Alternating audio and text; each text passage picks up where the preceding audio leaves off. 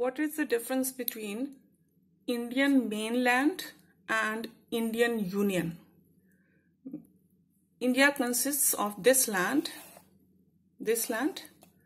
also these islands here and these islands here.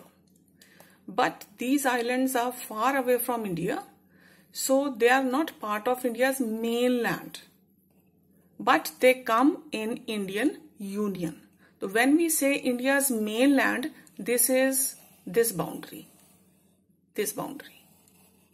right? So when it is asked to you, which is the southernmost point of Indian mainland, it is this, Kanyakumari. But if you are asked, which is the southernmost point of Indian Union, Union also consists of these island groups, then this is the southernmost point of Indian Union. You can see it here. It is known as Indira Point. This is the southernmost point of Indian Union. But this is the southernmost point of tip of India's mainland, and it is Kanyakumari.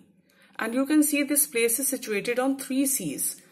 This side Arabian Sea, this is Bay of Bengal, this is Indian Ocean.